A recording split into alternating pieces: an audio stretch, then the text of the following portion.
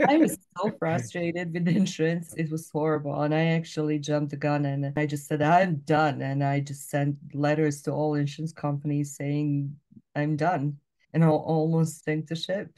Yeah, But, I started talking to Jarod and pulled some of those letters and then did the process gradually. And over the time, it just worked. It was like, it's not that we actually expanded our sessions to spend more time with patients. We actually had less visits. We were just not really mill anymore. And while we were making more money, I mean, it was great. I mean, Jerry's guidance, it was so valuable. I think that I would be out of the business if I did my way.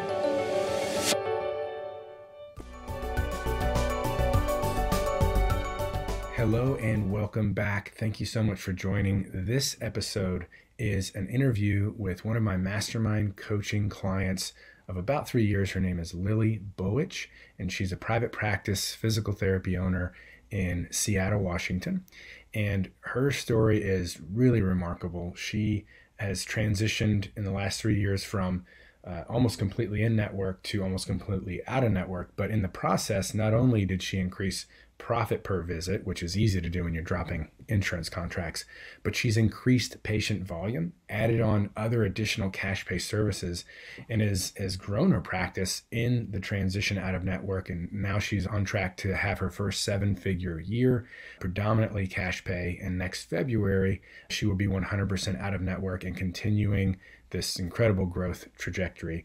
Super proud of what she and her team has done. And in this episode, you're going to learn all the things that she learned along the way, the things that worked, the things that didn't work, and everything that contributed to this incredible success story.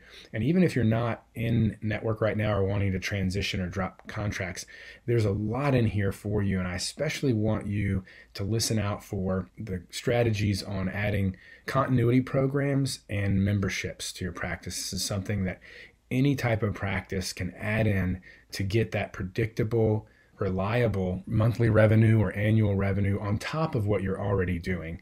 And she's done it so well. She's incredibly good at getting regular kind of plan of care, if you will, patients to roll into a conditioning program, as you'll hear about, and then from that into an actual ongoing membership. So much to learn for any type of practice owner in really any field of healthcare. So enjoy the interview. And if you like what you hear and you'd like to ask Lilly your own questions, she is going to be our featured mastermind group member at the time of this recording next week. So when you hear this comes out, she'll be doing a live Q&A for all of our current mastermind coaching members. You can ask her anything and everything. If you've been inspired by her story, if you want more detail on anything that you hear in this episode today, you can join us at drjarodcarter.com/mastermind, and you can get 50% off of your first month if you use the promo code August50. August50, get a huge discount. Ask her anything and everything. If you're hearing this after the fact or well after this has been published, you can still join us to ask me and her any of your questions. I expect she'll be a member for years to come. I can tell she's a lifer, if you will. She's totally bought in based on the results she's gotten from having someone to ask her questions, and now has become such a great support for so many of our members doing the same thing, and just a wealth of information. So join us, please, at drjarodcarter.com/mastermind. And with all that said, here is Lilly Bojic. What a Hello. pleasure, what a pleasure to have you on the podcast. I feel like it's been a long time coming. We've been working together for, I guess, are we coming up on 3 years? Yeah, Yeah. 3 years now. It's been an exciting 3 years, right? Yeah. I mean, a big transition from mostly in network to mostly out of network, and a lot of revenue growth every year, and now looking at 7 figures this year. And I'm so proud of what you and your team have done. So why don't you tell the listeners and viewers a bit about yourself and what brought you up to kind of the point where you started your practice, what that practice looked like when you started out, and then we'll kind of go from there on how it's evolved over the last 10 years. So my name is Lilly Bojic, and I'm physical therapist in the state of Washington. I'm owner of Lilly Physical Therapy. And I decided, to open my practice about 10 years ago. And my motivation was to create my playground, to create a place where I can, develop different program, better programs to play with new technologies and to create the best place, for patients to receive care and for best place, for employees to work. And at the beginning, I was working just part-time, and I was thinking that being in network with insurance is a must, to serve as many people as we can. So I was working on my contracts for a while, and that actually turned out not to work on a long run. And over the time, I started, over the time, maybe like 8 years later, I decided, that that's not the best match for my brain. That was, like a top-notch boutique style concierge clinic offering, state-of-the-art training and state-of-the-art technology. So that's when I started to working with you, Jarod, to actually pull myself out of the insurance and create like more out of the network environment. And one of the motivations to do that was to have less dictation and control from insurance companies to provide the best care regardless of those limitations and to have less administrative burden and from insurances. And when you were at that, year 7, year 8, and you're realizing being in network was just not going to be a good fit any longer, what did it feel like? What were the thoughts you were having when it came to actually taking action and figuring out how to go out of network? I mean, how did it feel, and what were your thoughts about how to move forward? My first contract I dropped was United Healthcare, and I actually got on board with them and dropped them 6 months later.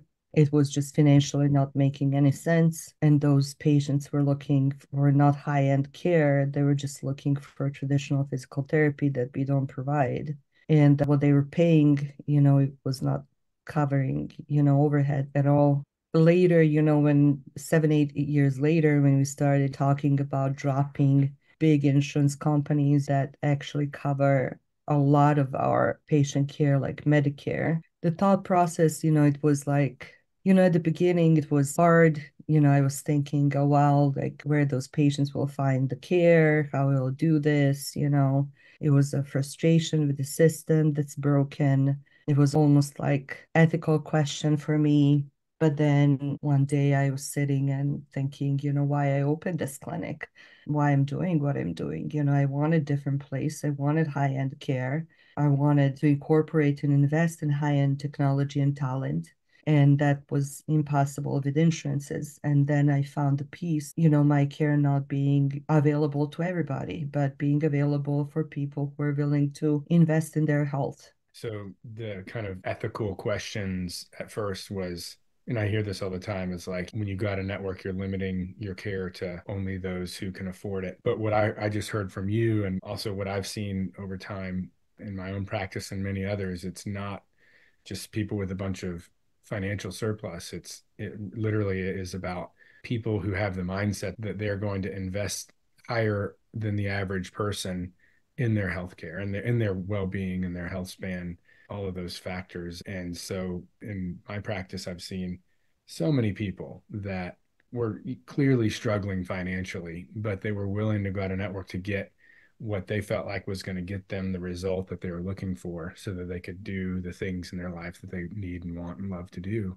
And that's really, I think, I just wanted to kind of point that out the way you worded it, because there are a lot of people that they struggle with that, and they think that, oh, if I do this, it's just going to be people, either uninsured people, which is not the case, right? 99% of people going out of network still have health insurance, or rich people, and that's also not the case. And so I just want to kind of highlight that point and that last thing that you had said there. So when you really said, all right, clearly I have to make this change in order to have the type of practice that I've always dreamed of having, and provide the level of service that I've wanted to for the last 7, 8 years, what were the next steps you took? And yeah, maybe you could just kind of outline a few of the things that definitely clearly worked, and maybe a couple things that you might have tried or thought, or that clearly didn't serve you and your practice well.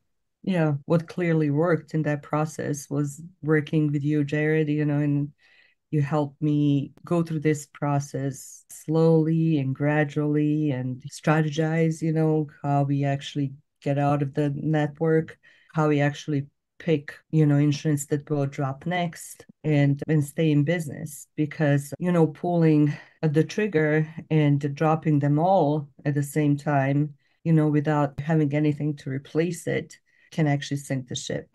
Mhm. And that was very, very beneficial and it worked. At this point, we dropped our insurance patients to 20% from 30% at the at the beginning of the year. And we are moving to 15%. And then by February, we'll be completely out of the network. So that gradual approach really helped.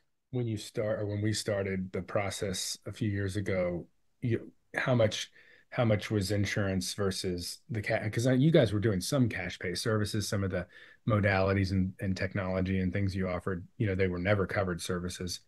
What was the split between kind of private pay and insurance based, percentages in your practice when you started? This year. No, no, not no. Like a few years ago when we started this process of Oh, saying, okay, we're going to go from mostly in network to out of network. I just can't remember what the percentages were. it was mostly insurance, maybe like 60, 80. 70% Okay. insurance, Okay. 30% cash. So for those listening to this and thinking, man, I'd love to do the same thing, I can say that along the way, not only did profits obviously improve, you know, Yeah. you know, your revenue per patient goes way up, or your profit per patient goes up as well, but your revenues have climbed, right? You haven't just dropped insurances and lost patients and like retracted and just have like a higher profit per visit. Y'all are seeing more patients. So what do you think have been the key factors, whether it's marketing strategies or services that you've added? Walk us through what you think has worked to actually increase your patient numbers and now have you on a path for a seven-figure year, even though you're dropping insurance contracts. Yeah.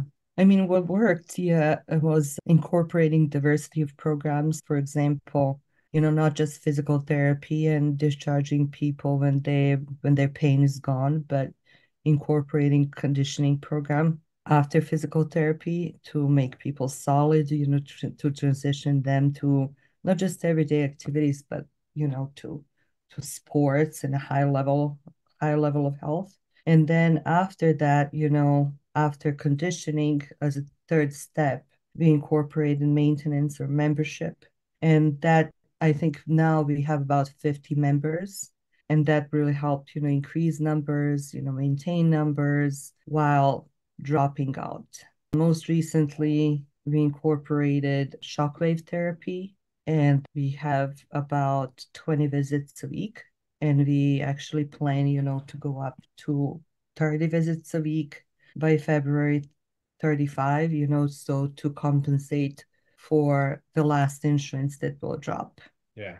And so just to kind of highlight, and they've done such a good job, have done such a good job of, as you alluded to earlier, replacing what you might lose in volume of insurance-based appointments, because you're going to lose some, right? Some people are Mhm.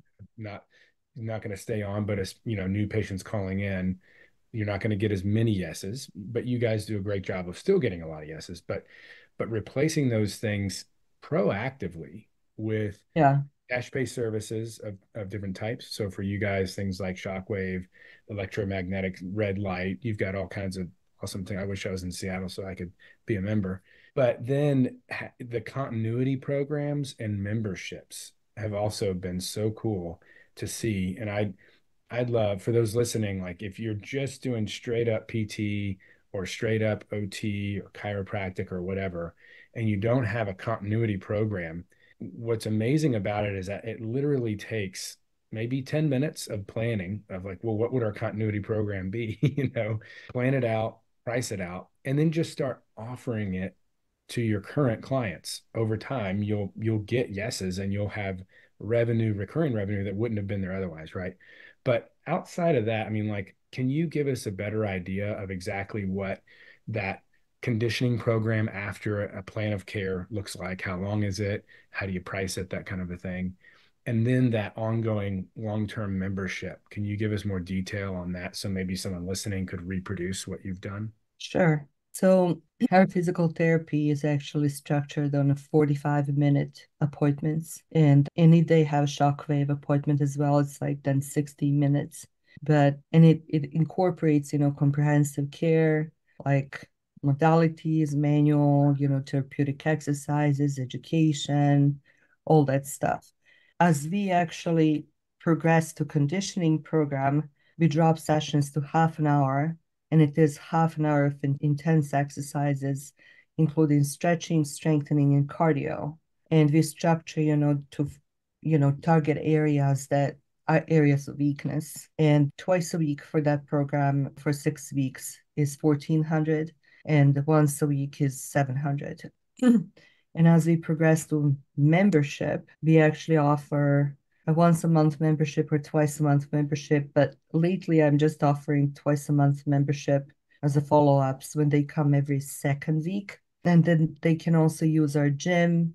They can come and exercise. They can use our modalities, red light, electromagnetic field therapy, cold laser, massage chair, on a walk in basis. But they have 2 sessions a month for follow up. And this is priced at 2,700. Okay, great. And what we'll do, just for those, I'm sure I'll announce it in the little intro, but we're going to be doing, our featured mastermind member Q&A with you. And in that Q&A, I'll make sure that we get into the details of how you sell people essentially from plan of care to saying yes to that conditioning program, and then from conditioning program to saying yes to your membership. Because Lilly has just been a master of that. And I mean, I remember when we first did your annual, I said, look, we need at the end of the year, we wanted to hit a goal, right? And we said, December is usually a slower month. We're going to need to do something big. I was like, let's do an annual membership promotion, give an extra discount. And I think he did over $50,000 at the end of last year in a week. So you talk about being good at selling things through individual conversations as well as email. She's really nailed it there. And we'll get into the details of that in our call this coming Tuesday. But outside of that, I mean, just getting you now, you guys have the general structure of what they offer and how they price those memberships. I also wanted to kind of point out, and I'll just do it via a question. Lilly, tell us the size of staff and who is actually seeing the clients for, evals and follow-up care. So on the team, I have 2 administrators and 3 PTAs. And one of my PTAs is also director of operations. So she's responsible for HR issues. And I'm a main therapist, and I evaluate, reevaluate, and discharge. I progress to different programs, but most of the care is actually delivered by Great. PTs. And so I bring this up and I highlight it because for a long time I felt the same way as, oh, well, people aren't going to go out of network if they're getting treatment from PTAs. And here we see you have a lot of happy customers, over 100 5-star reviews, and y'all are doing great. Clearly, the PTAs are delivering amazing care.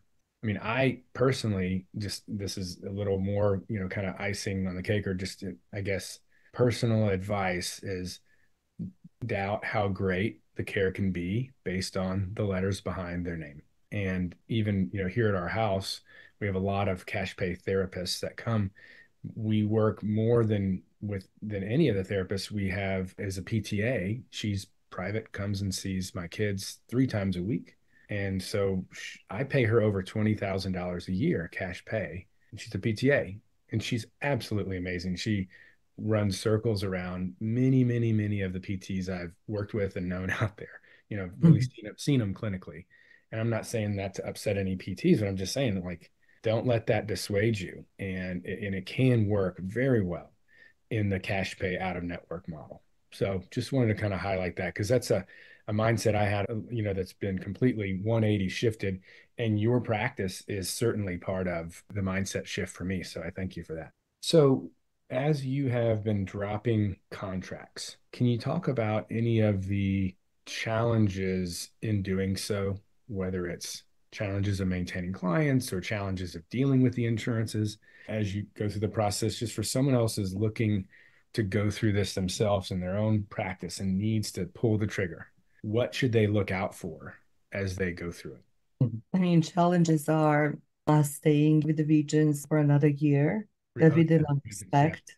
We thought that it's 180 days, but then they added, with a small print in a contract that we have to serve their patients for another year after that day, which was a surprise. And that was new. Can I The other just can I just explain that a little? So it was earlier this year at the time of this recording. We thought you had a date for when you would be officially fully out of network with all payers, and the last one was Regents up in your area. Mhm. And when you first got network with them some 10 years before or whatever it was, there was no clause. The clause, the understanding was you give them 180 days notice and then you're out of network. Yeah, But every year when you renewed, instead of, and this would be something to look out for those who are in network, if they're just sending you something to sign that's a renewal and you sign it, you're agreeing to everything. They can change it. And they did. They changed it on you guys. You didn't know until you got there and they said, oh, no, in the most recent contract you signed, you're literally having to process all our clients as if you're still in network. You're essentially forced to stay in network for not just 180 days, but 180 days plus a year. Is that yeah, correct? Yeah. yeah, Unbelievable. I mean, truly unbelievable. yeah, It's we could go on and on about that, but that's probably that's why we're all here. That's why the people listening to this are listening to this. yeah, We'd be preaching to the choir there, but so that would be one thing to look out for. yeah. What about staff mindset amongst staff? I mean, did you any lessons learned when it comes to staffing a practice that is predominantly in network and your admin is saying, yes, we do take Blue Cross versus going out of network, and now what does that staff look like? How do things change or need to change? It was a gradual change in language, and scripts that we use and, navigating one insurance at a time, learning new things over the time and believing in your services, believing that we are worth, paying cash, having highly motivated staff. Yeah, I'm on almost one system where my administrator is actually paid based on the volumes of the whole clinic. So she's motivated to keep our schedule full. And that's beneficial as well. You said onus one. Okay. Yeah. Yeah. Great. And solving issues one at a time, as we actually go from mostly network to mostly out of network, our language and scripts, changed and in a direction that we listen and encourage patients to talk more about their problem and more about their dreams and more about, what they want to accomplish instead of do take mentions solely. For those, every year, not every year, but most years, I go to the private practice section conference for the APTA, and it's predominantly practice owners that are insurance based. And time and again, I come across so many that really, really want to do what you've done, but for any variety of reasons, they never pull the trigger, or most of them don't. And now we're seeing that a lot of them are having to sell their clinics to large conglomerates or just go out of business because the transition out of network, the move towards more cash pay percentage of revenue is something that they just can never get themselves to do. And so I would love for you to speak to that person out there that really knows they want to do this and they need to do this, but they need to hear something that they've not been hearing maybe to get over the fence and make it happen. What would you say to that type of person or practice owner? I would definitely, say to hire Jarod. Oh, I mean, that's I mean, what I meant. I was so frustrated with insurance. It was horrible. And I actually jumped the gun and I just said, I'm done. And I just sent letters to all insurance companies saying I'm done. And I almost, sank the ship. Yeah, But, I started talking to Jarod and, pulled some of those letters, and then did the process gradually and over the time it just worked. It was like it's not that we actually expanded our sessions, to spend more time with patients. We actually, had less visits. We were just not really mill anymore. And while we were making more money, I mean, it was great. I mean, Jerry's guidance, it was so valuable. I think that I would be out of the business if I did my way. well, thank you for that. I wasn't really trying to pull that answer out, but But uh, it is true. how I would kind of translate that to folks is that it's going to be scary, but it doesn't have to be risky. That's like there's almost nothing that you can do or that I could say or anyone could say that's going to like totally dissolve the incredible fear around that. And especially if you've got a really large operation, a lot of people relying on, certain amount of volume to, stay in business, that kind of thing. But it doesn't have to be high risk. And the concept of going slow, one at a time, and preemptively replacing the visits that you think you're going to lose with cash pay visits already. That's the key. That's what really gets rid of the risk. Is it Yeah, because I generally say don't go drop in contracts that have a certain percentage of your volume if ahead of time you haven't like really kind of creeped up that volume of cash pay to fill in the gaps. Like you're not going to lose all 20%, right? You're just not. I mean, if you follow the right scripts and there's a lot of things that you can do, you're not going to lose a ton. But if you do lose some, it's already pre-replaced, right? That's the name of the game, in my opinion. And so the fear is always going to be there, but the risk doesn't have to be. And yeah, so I hope that we can have more of our colleagues really level up what they're offering. Like you said, we increased how much time we're spending. We added, high tech modalities and all these kind of things. Because you can't expect people to stick with you and just start paying more out of pocket if you're not offering more than what they were getting before, right? I mean that's a given, right? But yeah, imagine, being able to level up and provide a level of care that you've always wanted to and have been somewhat limited in what you could provide because of insurance constraints. And doing that, expanding your practice, increasing your profits without the risk of the ship sinking. And because that's yeah, the model that you have gone through. And finally, in February, because of Regents year addition, you'd already be 100% out of network this year, but then they snuck in that clause on you, but well, soon enough, mhm, not too far off. And you're already, she had mentioned adding Shockwave this year. So it's like, okay, we got 20% that we're going to drop, last 20%. How are we going to replace that ahead of time? Which yeah, they're already doing. It's awesome. yeah. So, well, this has been awesome. And of course, we're going to do an even deeper dive on kind of the nitty-gritty details and anything that the group members in the mastermind coaching program come up with from listening to this and just, getting your support and feedback over time. This is not the first time you'll have been Mhm. a future Q&A member. So we'll get into a lot of stuff on sales and scripts, things like that in this upcoming call. And I expect Lilly will be a member of the group and open for questions for some time to come. So if you're listening to this and you want to pick her brain, please consider joining us at drjarodcarter.com/mastermind. Anything else, Lilly, that you'd love to pass on, whether it's someone who wants to transition out of network or someone who just wants to start their own practice or grow it in some way?